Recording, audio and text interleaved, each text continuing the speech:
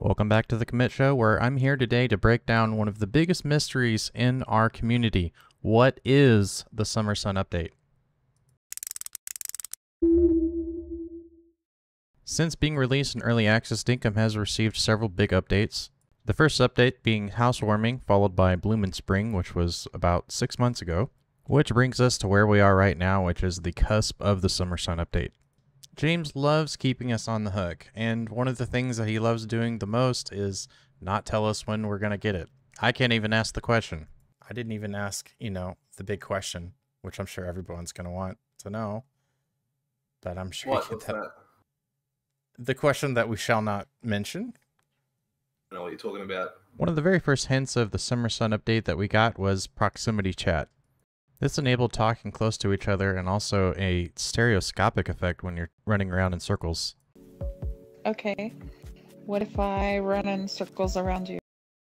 One of the other things that James teased us as an experimental thing was PvP. Both players had to consent, and there was a 10-second timer which would enable or disable PvP. While these features were removed in an experimental branch, will they make the return to Summer Sun? We'll find out. James Bennon, the sole developer of Dinkum, loves to drop teasers in live chats. This was one of the first images that was teased by James. The community went wild speculating exactly what building it was. One of the other teasers that James released was another angle of the building, which also highlighted the Hills hoist and this wide entrance sign. Many speculated if the entrance was the entrance to the building, some other area, or just a new sign. Which brings us to this picture here. This was dropped on one of my live streams, and it shows a tropical island, but hey, guess what? We're in winter. That's weird. As with any teaser that James drops us, it's not what you can see, it's what you can't see. One of the first obvious things, like I mentioned, was the fact that it's sunny and it's winter. The second thing people spotted was new vegetation that was growing in the tropical area. Last but certainly not least, if you missed it, there was this blue thing in the corner. What could it be? It was later revealed in an official announcement from James Bennon that the new building would be unofficially called an airport, and also there would be a new feature called dynamic weather. This will present new challenges as we'll have changing weather throughout the day. Again, it's not what you can see, it's what you can't see. Now, I know many of you are looking at this like, stumps, why, who cares, right? But these stumps are not normal size, these are huge. In a recent teaser image, you can see this new halt sign that's customizable, perhaps, but also, more importantly, you can see these large trees in the distance. James once again blew our minds with all of these new pathing colors. I'm just over the moon. I know, call me crazy, but I can't wait to make a whole bunch of helipads out of these. Now, as we look closer, we can see that James is wearing a lifeguard outfit.